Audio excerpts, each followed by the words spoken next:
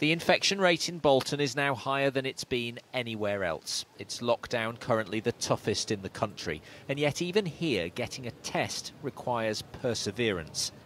After 2 days trying, it ran out for the Asiki family, so in desperation they just turned up and were turned away. Their son has asthma. An A&E doctor advised he get tested. What do we do? Because you can't get online appointments, you can't do anything. So I'm worried. You see the politicians talking about how many loads of tests that are being pumped in, what they're doing and all that. And when it gets down to business, it's rubbish. There are big signs here urging people, if they've got symptoms, get a test. And yet even with a Bolton postcode, if I check availability now, I'm told there are no test sites available, either drive-in or walk-in, and no home kits either. Yesterday I got offered a test, I think it was North Wales, I didn't recognise where it was from. A friend of mine got offered one in Northern Ireland, and then this morning I got offered one in Telford, which is 60 miles away from my house.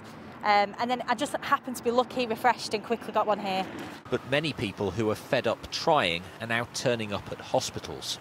Yesterday we had around about 100 people waiting in A&E for a variety of reasons, but a large percentage of them were people who were unable to get a test, either for themselves or for their family. And obviously this created huge pressure. We had ambulances queuing up outside, and also you've got potentially the danger of infections.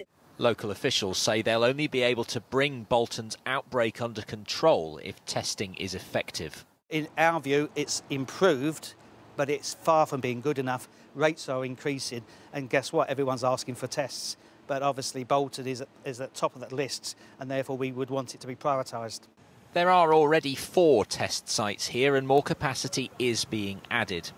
They were busy and largely orderly today.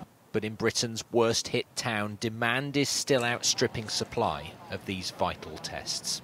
Ben Chapman, ITV News, Bolton.